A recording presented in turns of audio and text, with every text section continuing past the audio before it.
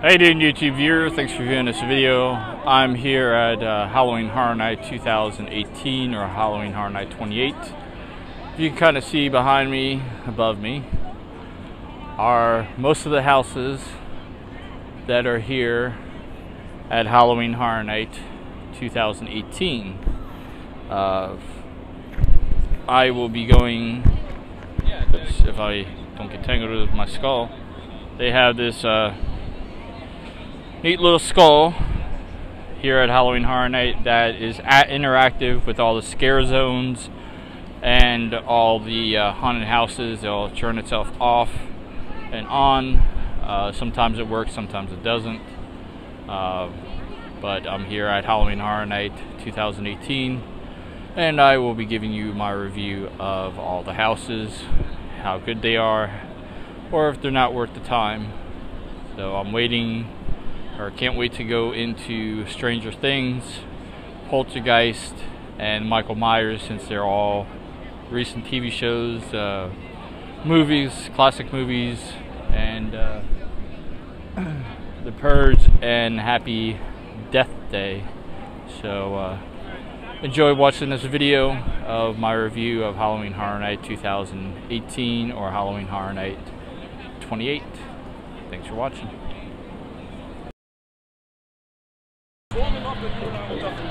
Welcome back, YouTube viewer. I just came from the Blur House, Happy Birthday, and The Purge. The Happy Birthday is a little longer than The Purge. They're both in the same house. Had more jump scares and more jumps out at the Happy Birthday part of it, but since the Purge is so short, a couple of people were just jumping out at you. Guys with no shirts on, a couple of people with machine guns. The house, I'll give it a 2 out of 5 for the Purge part of it, and a 4 out of 5 for Happy Death Day. So I'm here at Halloween Horror Night 2018. Hey YouTube viewers, and welcome back. I'm here at Slaughter Cinema. About to go into the house, tell you how it is, how it rates for Halloween Horror Night 2018. See you in a few minutes after I get through the house. Right now I'm still waiting in line. We'll be in the house in about 10 minutes. See you in a few. Hey YouTube viewer, I am back from Cinema Sins, or yeah, it's a movie type horror house with all D type movies, and this was a 10 or 5 out of 5, because I'm going 5 things, but holy crap, there's only bad thing about the house is that the audio from the first cinema bleeds into all the house. So if they actually turn the audio down, it would probably be a little better. Sorry about the lighting, but park is dark, and it's have my little skull here for the light, but it's definitely worth coming to Halloween Horror Night to see cinema. Yeah, whatever it is, but it is really good. Worth going. Good design and everything. Good jump scares. There's a big head that you have to watch out for. You will know what I'm talking about when you're there. But it is worth it. Hey YouTube viewer, I'm back. I am going to Patient Zero here at Halloween Horror Night 2018. Hey YouTube viewer, thanks for watching the video. I'm back from Patient Zero. Patient Zero is a 4 out of 5. Very nice detail in the house. A lot of, I'm going to say a little bit of scares. It's more of lighting than anything else. You're like a little blinded because there's too much light or there's too dark. And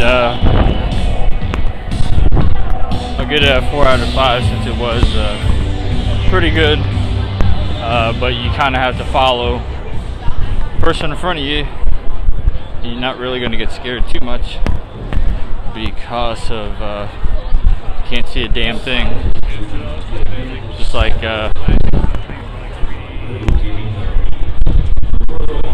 somewhat can't see me very well on video camera on the cell phone. So Patient Zero still a good house. Decorations and everything were really awesome, but not a 5 out of 5 yet. But CinemaSins definitely was a really good house, except for just the audio. That's the only reason why I said it was a 4 out of 5.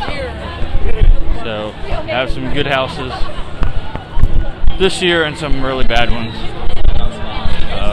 Again, The Purge is pretty short, and the Happy Death Day is longer than The Purge, which they should have done a hell of a lot better. But off to the next house. See you in a few.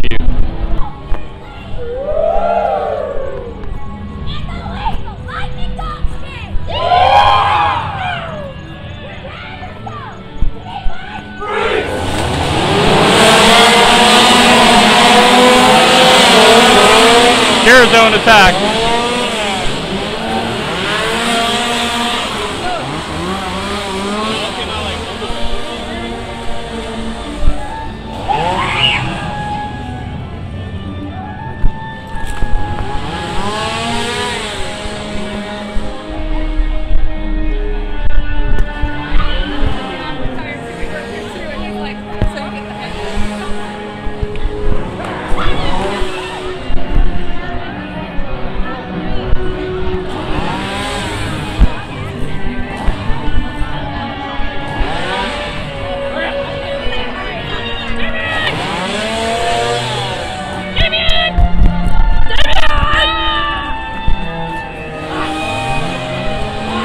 Hey YouTube viewer, I'm about to go into Seed of Extinction. See how the wait is and how the house is. I have a couple people that say it sucked walking in. Hey YouTube viewers, I am out of Seed of Extinction, and the inside of the house is really awesome. The scares weren't that good. 2 out of 5. Seed of Extinction. Let's have low weight. Don't worry about it. See you in the next house. Hey YouTube viewer, thanks again. I am back here at Universal Studios Halloween Horror Night, about to go into another queue line of Trick or Treat. Follow Sam's rules, or you die if you break them. Which is always say trick or treats, always have candy, and I forget what the other one is. But again, I'm still here. Stranger Things t-shirt and in my skull. Cool thing about the skull is as soon as there's 2 settings. One, you can use it as a decoration when you get home, or you can use it here to kind of light your way a little bit. But as soon as it gets into a house, it turns itself off. Then also, when you get into scare zones, it vibrates, it changes a different color, and most of the chainsaw guys will kind of come after you, but it is a nice little bait type deal. So it is fun to have. Also helps me when it's a little dark to light my face when I'm doing the camera thing. So see you in a few minutes. As soon as I get in, I'll give you my review of it. But Seed of Extinction was the previous house I went to. The inside was great. Scares weren't that great, and like I said, it wasn't really worth the 20-minute wait. So hopefully Trick or Treat's right next to Seed of Extinction. Hopefully it's better. But it looks like this year Universal is definitely spending money on the houses, but just the scarators aren't doing that well to scare people. So see you in a few. Hey YouTube viewer, thanks for waiting for me to come back out of the Trick or Treat house. It is actually a 5 out of 5 house. Definitely worth the wait. Definitely have a lot of scares. I have the old man with a shotgun saying, "Get off my lawn, don't do trick or treat here." The costumes, all the scares are really excellent, awesome. This year it's like almost all the houses.